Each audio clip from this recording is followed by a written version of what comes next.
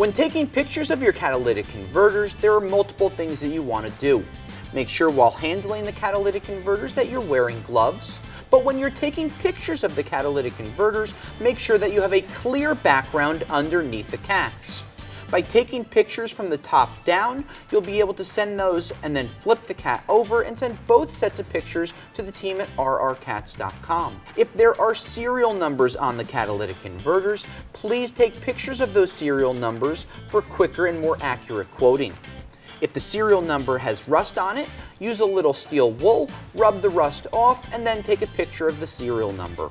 There could be serial numbers on the shields, stamped on the cats, so make sure you send any and all pictures of those serial numbers so we can get you quoted as quickly as possible.